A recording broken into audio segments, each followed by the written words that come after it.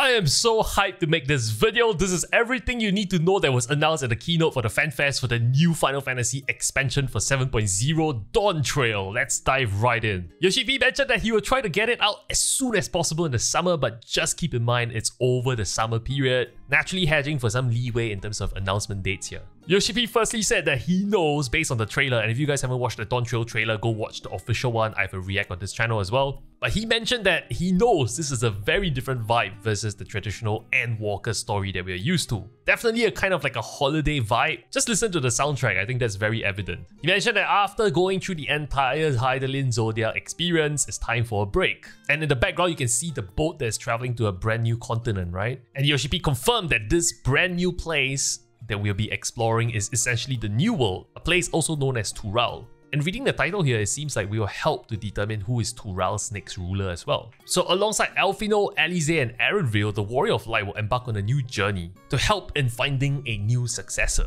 There's also a rumor on this adventure we might stumble upon these gates of a city of gold in this contest for the next succession. Yoshida also said that the Scions that we know of will be divided into groups. He said the Scions will be split into two opposing groups, but it's up to us to find out eventually who's our own allies and who's our so-called friendly rivals in this competition.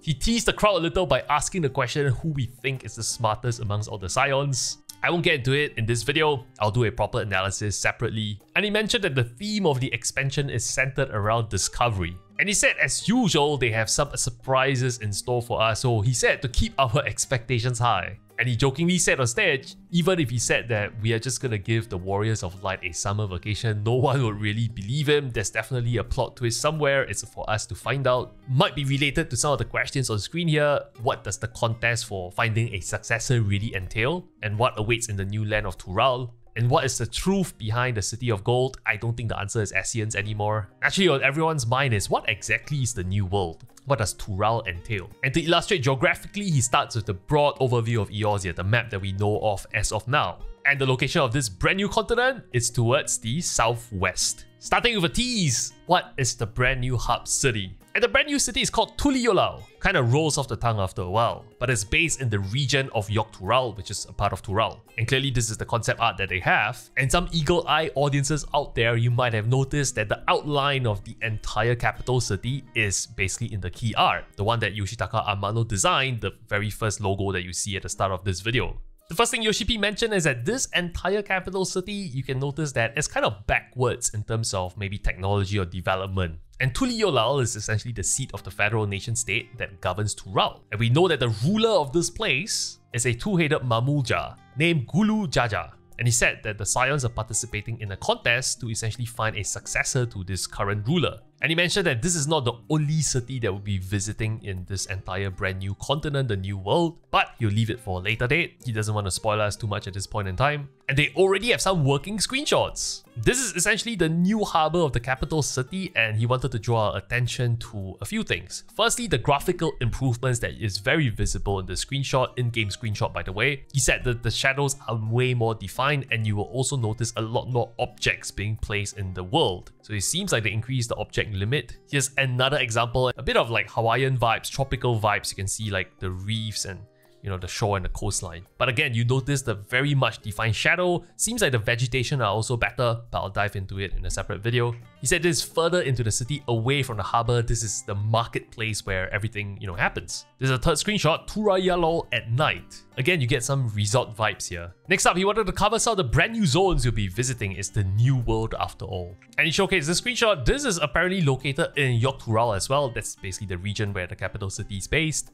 And this zone is called 𝐒𝐂𝐈𝐀𝐋𝐒. Might have totally butchered that, but you will notice like what's special to me is like those colorful mountains to the side there. And he mentioned this entire zone is home to people who are exceedingly large and also unusually small in nature. And in a long time ago, this used to be, the heart of the Giants' empire. But this empire now stands in ruins, very far away from their glory days. He then showcased the very first screenshot of 𝐒𝐂𝐈𝐀𝐋𝐒. He mentioned that they spent a lot of time basically optimizing the atmosphere near the mountain. You can see a bit of a fog-like appearance here. That is definitely deliberate. He also mentioned that the shadows are way more defined. You can see it from this arc structure over here. But on top of that, I think the vegetation also looks way better. He didn't mention that, but it's just something I noticed. Second screenshot, a different angle of the entire settlement and civilization. And just from the shape of the houses, you can tell this is kind of a unique civilization. And Yoshi then officially called out that a new graphical upgrade allows them to do plants like that, right? Clearly defined plants with very special textures, way more defined textures actually. And he said this is only possible thanks to the new graphical upgrade. And this is the third screenshot that he showed of 𝐒𝐂𝐈𝐀𝐋𝐒, and he said, look at the buildings, the texture on the buildings. I guess you can see even on the roof, right? There's this kind of like, can I call it grass-like, hay-like kind of texture? And the lighting really looks good. But he said that he will dive into more details regarding the graphical engine later. Another different zone called 𝐒𝐿𝐻. 𝐒𝐿𝐻 is a very thick forest by origins, and you can access this from the capital city of Tuliyollal by essentially taking this flight transportation over the southeastern mountains. And he said that this entire zone has 2 distinct levels. That's what the text is alluding to here, I think. So then there's this foliage that the forest floor sees little sunlight, and I guess the upper parts of this entire area, as you can see here, probably has a bit more civilization and structures. This is the home to the settlements of the Tural, Throfgas, and Mamuja, and it comes with cerulean ponds and springs as well. He said this is a photo at sunset, and he said, look at the greenery, right? Look at the grass and look at the trees. Clearly, he's very pleased with the graphical upgrades and the ability they are able to bring with regards to vegetation. Second screenshot, this one is a bit more from a bird's eye view. This one naturally not at sunset. You can see a bit more of the fog in the background. He said they're brand new allied tribes, although he jokingly said, wait, why is the Namazu in front? He said we'll meet many of them, but he just wants to focus on one today for the keynote. In this case, the Pelupelu. So apparently the Pelupelu are always seen with their mask on, and they have like unique masks. Their characteristics is they are natural entrepreneurs by trade. And Yoshi jokingly said that they might try and sell you something when they see you. And apparently they are net exporters of tea, coffee, and mezcal. He said on stage, that's a very brief introduction to Tural. They naturally have a lot of other secrets up their sleeves, and I'm sure we'll cover that on this channel. And now he wants to talk about the key features that's coming to the entire expansion in 7.0. And we got confirmation of the level cap increase from level 90 to level 100. We are now 3 digits, Warriors of Light. And actually, he gave a shout out to everyone, to which the Vegas crowd was very appreciative of, and he said that, well, thanks to everyone, it's only possible we got to level 100 because of everyone's support. And no surprises to everyone, but there was still a very loud cheer in the Vegas audience when he said new jobs are coming. And just to be clear, not just one, he confirmed there will be 2 new jobs that's coming in the expansion. And he said he can't tell us exactly what the 2 jobs are today, but naturally you can expect the remaining FanFest to kind of give us a hint of what those are. And he confirmed that there's 1 melee DPS as well as a caster range DPS. And he said at this point he wanted to take off his jacket because it's getting really hot. And we all know from past Fan Festival, his shirt basically allows us to have a clue to what the new job is. To which Yoshi then reveals he's wearing a Mutant Ninja Turtle shirt. Naturally, speculations has arrived, I'll leave that for another video. It's confirmed that the core battle content will make a return. The stuff that we're familiar with, fates, hunts, treasure hunts, questing, side quests, they're all returning. There'll be brand new dungeons for you to adventure in. Naturally, also in its resplendent new graphical overhaul. And he mentioned that maybe they can share a bit more details at the next FanFest regarding these new dungeons. Of course, there'll be brand new enemies to fight, right? We can't fight Ascians all the time, and that arc has kind of concluded already. And he said he'll just show us one of the bosses, and apparently this is one of the bosses that we are fighting. Kind of like a mythical dragon bird hybrid. And he said this is the legendary Valigar Manda. Duty support will continue to the new expansion. All the dungeons will come with duty support, so you can basically play this single player, right? And adventure alongside your favorite scions and companions. And he alluded to the fact that there actually is plans to add duty support to more content other than dungeons, but it's too early in the cycle, and maybe for another day he'll share that with us. There'll also be brand new gears and recipes for us to basically craft and to collect, and you can see a bit of the vibes from all the characters behind here. Definitely more of a tropical, adventure-ish,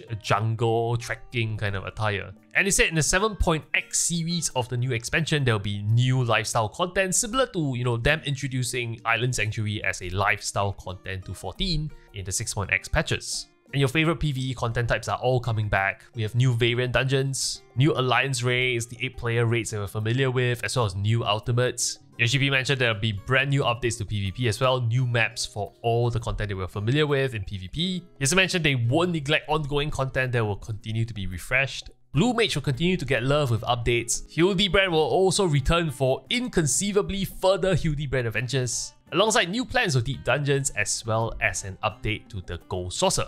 Diving into the graphical overhaul next, something that he clearly is very proud of in terms of, his team's work and how far they have come. It was very apparent when he talked about the screenshots. He kept talking about how good things look right now. So the first key point he mentioned is that they don't want the graphical upgrade to just be object specific, like just to the characters or the objects on screen. They want it to be a screen-wide aesthetic appeal. So across the entire broad picture on your screen, you should be able to see it very evidently. They'll be introducing higher resolution textures and shadows, very apparent from the screenshots. And there'll be better material qualities, like you will notice it in certain metallic surfaces. And maybe I think even fabric, like cloth materials, will also look a lot more realistic. Firstly, you want to show us the new characters that will be appearing in our graphics engine, right?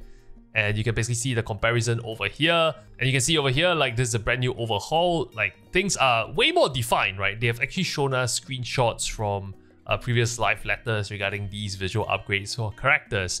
The eyes look a lot more lively, they reflect light way better now, and the upgrades are visible across all the different types of races, your favorite races. Also, you notice like I think the texture of the face, right? It's also way better. He mentioned materials are also improved in terms of the way they look in the game, and they prepared this video that you see on screen here. You can see lighting and reflective textures are also way more defined. In terms of how the scene is lit, in terms of various cutscenes, it's also very evident that there's a bit more saturation, a bit more exposure to the light. You can see like clearly like the reflective texture of the metallic surfaces. That's very, very obvious. So not just materials, Yoshi was also very proud to say that vegetation has also been improved in this game, in this video here to basically showcase it. You can see clearly lighting again, very big part, right? Like it's a bit more exposure, a bit more saturated. And it's not just like randomly looking AI generated grass. There's actually a lot of definition to them, right? You can see the color pop, right? As well as just the contrast in terms of colors have been pretty much overhauled. And again, you can see a bit of the mist fog kind of look that they also showed in the screenshot. So it's kind of nice. And Yoshi said if you compare the left and the right, you can see like the grass and obviously the flora and fauna on the right here just doesn't look very appealing in our G-Post screenshots. He said that is a problem of the old now. Going forward, it looked like the ones on the left, and there's a huge quality of life improvement, I guess. And he moved on to talk about system updates, and one of the loudest cheers in the room was for this item, 2 dies per gear piece. He's basically increasing the customization you can have on each piece of gear in terms of how you dye it. The true endgame for Final Fantasy XIV just got way harder. Brand new Glamour eyeglasses. A new type of gear, he said, that can be equipped alongside headgear. Alongside new eyeglasses, we will get an increase in limit in terms of furnishing to the cheers of the crowd who is very into housing. And Yoshi said, alongside the graphical upgrade, naturally there'll be higher demands for your system requirements for this game. On the left on screen here is basically the basic requirements that's needed to run the game. And on the right is their recommended settings to really get the maximum out of the brand new graphical overhaul. And he confirmed that there will be PlayStation 4 support. He assured people not to worry, you don't have to upgrade to your PlayStation 5 to continue playing this game. And Yoshi also announced a brand new system update. You can see something that is themed as the strategy board. This is similar to a toolbox that I think some of you raiders probably know well. And it's clear you can start putting schematics on an actual diagram in-game, and I'm sure you can share it with your static or your party members. It goes 1, 2, 3, 4, 5, 6, 7, 8. Sounds like you can use this as sequences for where to move in raids to solve certain mechanics. It's clear that this is a step towards making sure that the game is sufficient so people don't rely on third-party stuff. And just to cap off all his announcement for 7.0, he quickly covered there's one more big patch coming for Endwalker 6.5. And with that, the free trial will be expanded up to Stormblood. So you get additional value from just being a free player in Final Fantasy XIV. Tell your friends. And apparently Yoshi also announced a collaboration with Fall Guys, themed after Final Fantasy XIV. You can see like people in the Namazu costume, the Gobu costume, the Chocobo costume. So you can see here, Warriors of Light Fame Pass. And because it's a collaboration, there's also a Fall Guys crossover within the 14 game itself, in development, as you can see from in-game screenshots here. And here's the in-game Fall Guys segment with the Warriors of Light navigating through an obstacle course. People are memeing that this is Fall Guys Ultimate. As you can see from the schematics here, there's some PvE mechanics that is familiar to you folks. Those will be making a return in the Fall Guys minigame within Final Fantasy XIV. And he confirmed this is coming to the Gold Saucer. We'll get to play it in a patch 6.5x.